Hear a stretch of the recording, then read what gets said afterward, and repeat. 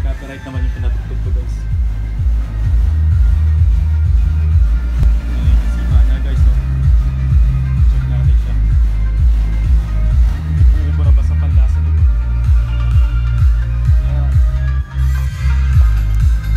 So guys, medyo ulit.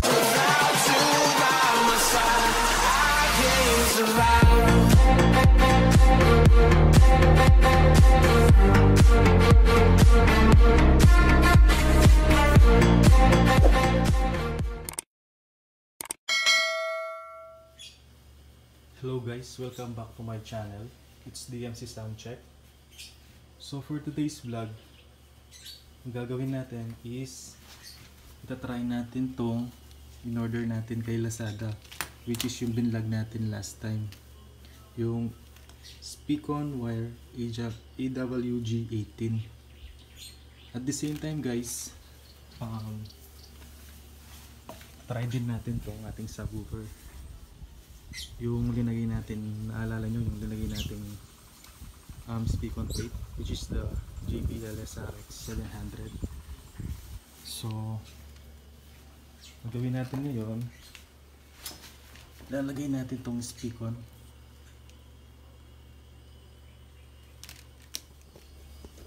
So ayun guys, ilalagay na natin tong SpeakOn, I mean.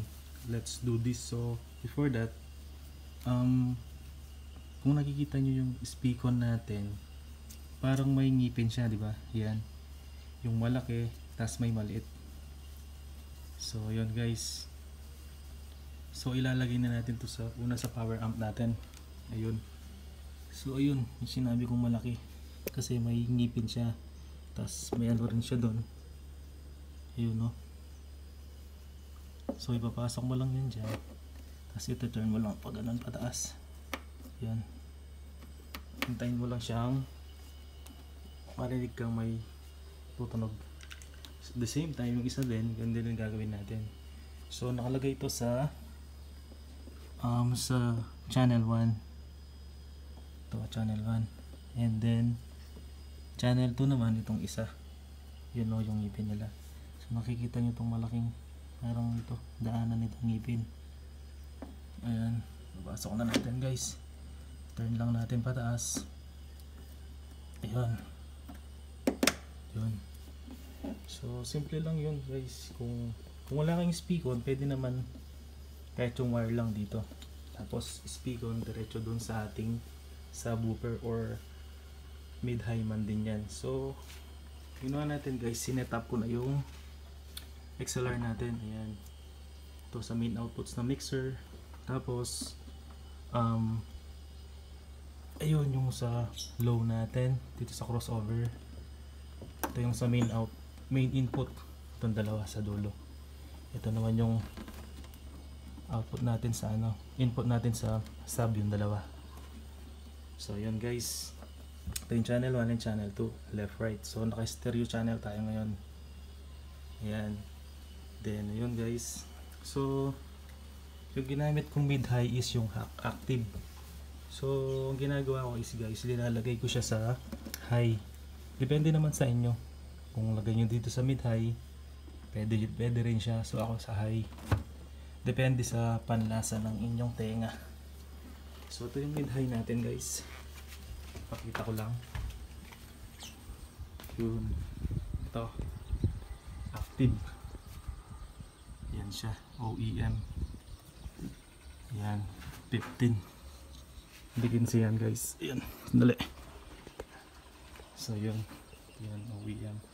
So naka-active mid-high tayo. Then ito yung sub natin, which is the L36 MB2 copy. Yan. So yung L36 guys is yun nga, Sherwin Vega copy siya, gawa ni Lynn Gomez here in Pampanga. So taga dito rin siya. So actually guys, Pampanga to. Yan, yun yung mid-high natin, OEM. So kahit na hindi siya branded, malakas din naman siya, okay na yan. So yan guys, let's do this.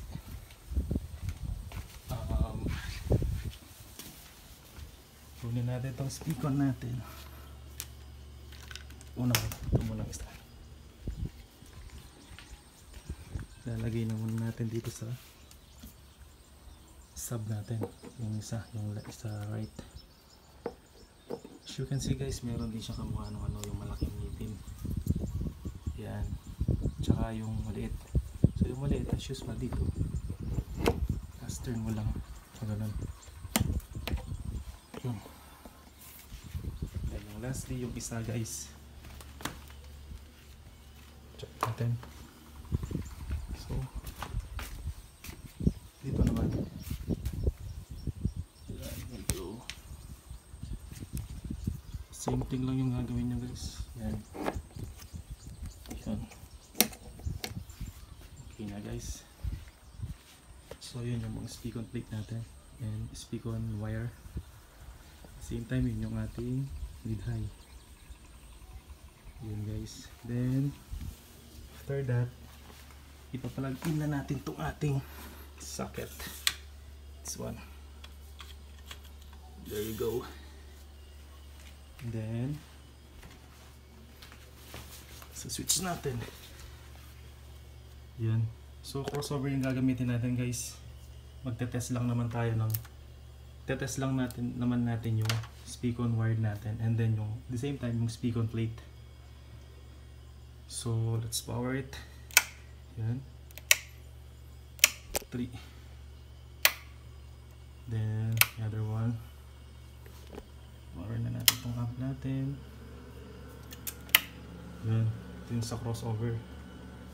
Yung crossover natin guys. It's the 234 XL. 234 4-way siya. So then after that, yung ano natin, mixer. It's the Behringer. Yung last time na binlog ko.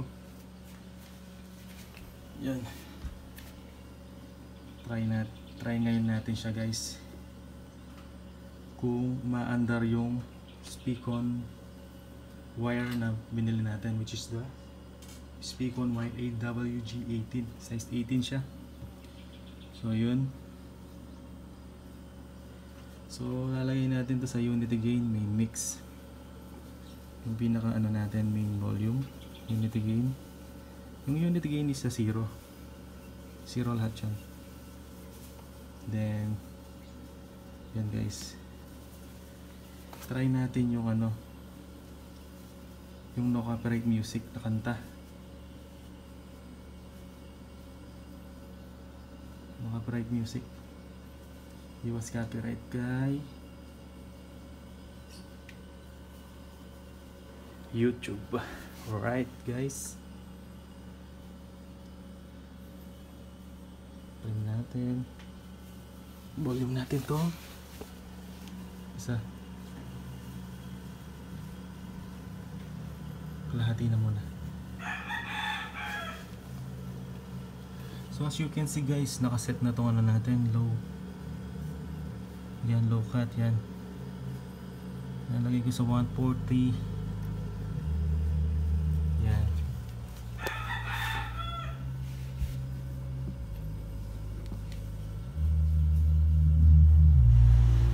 Yun guys.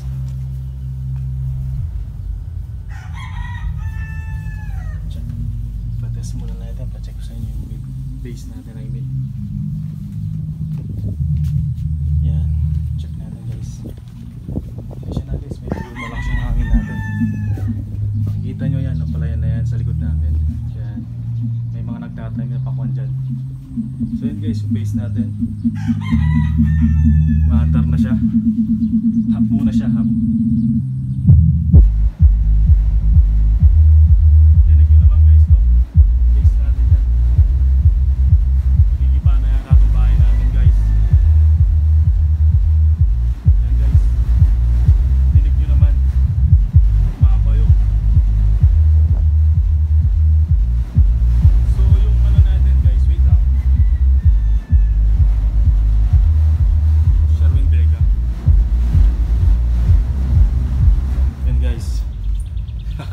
Dinig nyo naman guys.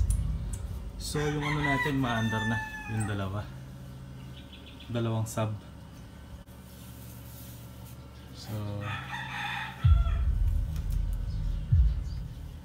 So yun guys, narinig nyo naman yung ano natin, sub natin, which is the L36. Napakalakas ng bass at sipa. And then yung ano natin, SpeakOn plate. SpeakOn plate and yung SpeakOn wired natin is yun, perfect sila sada. Then gagawin natin, i-on na natin tong mid-high natin, yung active.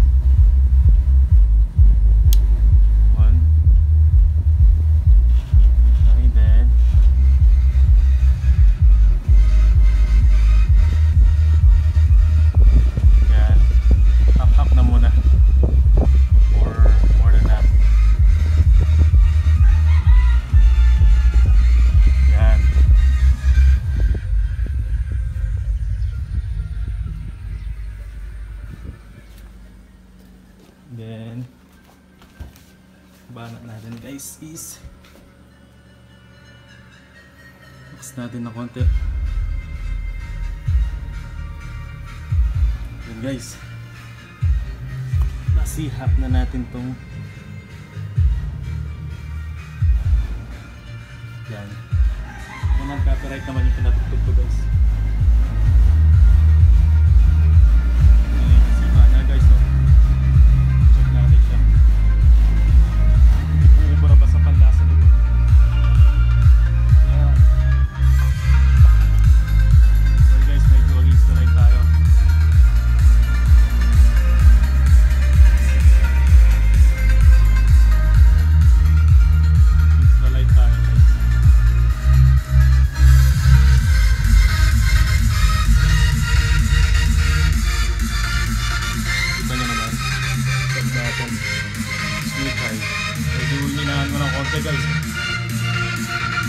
Guys, sige na.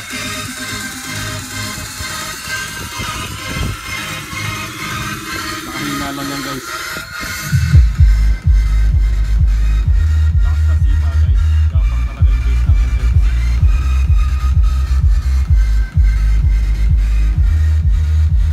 Ayan, hintay natin yung OEM active. So soundcheck tayo ngayon guys. At the same time, nasubukan na rin natin yung SpeakOn wire natin at SpeakOn plate. So perfect yung paggawa natin guys. Perfect yung paggawa natin. Ayan. Actually dito sa backyard namin. Ayan. Yun guys.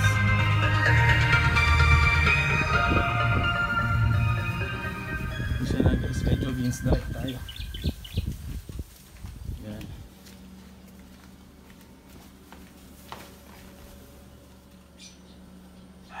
So yun guys, I hope na nagustuhan nyo yung vlog natin or pag-soundcheck.